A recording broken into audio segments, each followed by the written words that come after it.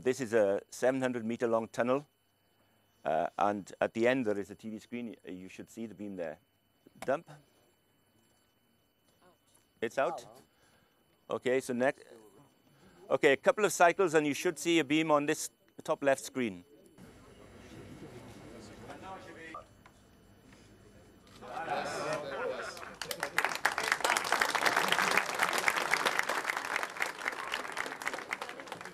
After the beam is injected, it takes about 5 seconds for acquisition of the data from the beam monitors. Okay, 5, 4, 3, 2, 1, 0. Nothing. Yes, sir. Yes. And here, voila.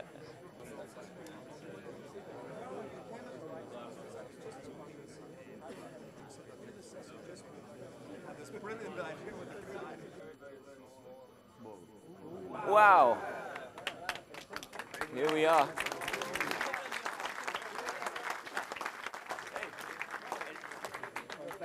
I'm going to win my bet. Yeah.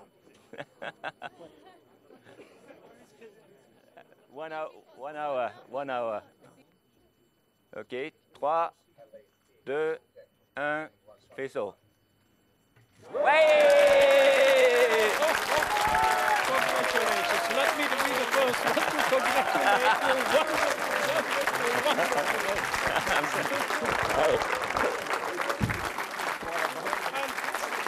Merci à tout le monde. Hey, Ricardo.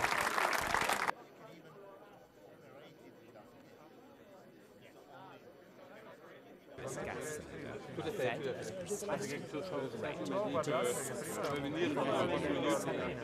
concerns Lyn 2, where their electrons switch off. Initial acceleration.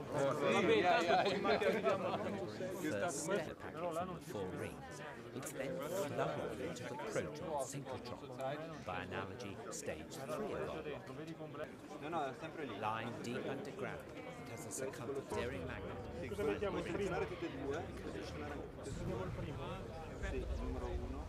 the total energy of 2 protons colliding in the LHC is 14 electron volts. Particle tracks from these collisions will be analysed by computers connected to the detectors, insight to the very birth of our universe. I don't know how long it will take. The LHC is its own prototype, so it is very difficult to judge how long it will take us to commission this machine fully. I think it bodes very well this morning that it will go smoothly, and I don't really want to give a date, but within a few months we should be operating for physics. I could add. We are too preoccupied for the moment to have emotion, but we are at least extremely relieved that things went so well. It's a machine of enormous complexity, and things can go wrong at any time. Thumbs up. It did go quite well, and I think I should also congratulate the machine.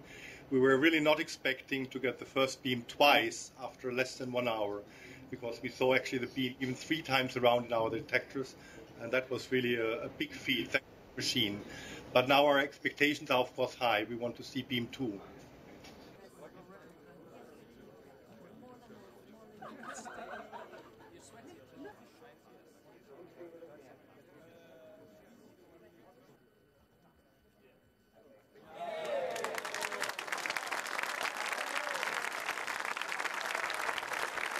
Merci à tous et bravo.